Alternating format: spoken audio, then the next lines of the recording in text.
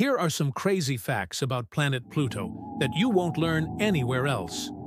Pluto is not a planet. It's a dwarf planet. It was officially discovered by Clyde Tombaugh in 1930.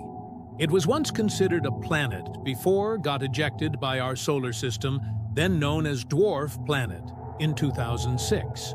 Technically, it's a celestial body that's smaller than Neptune and has a similar mass to Earth's moon. Pluto is so far away from the Sun that it's colder than your biological father's heart. Pluto's average surface temperature is about minus 230 degrees Celsius. That's colder than the coldest place in space that we have ever discovered. Pluto has more moons than any other planet in the solar system. It has 5 known moons. The largest one is named Charon, which is so massive that it makes up half of Pluto's total mass. If you're curious for more fun facts, hit like and subscribe.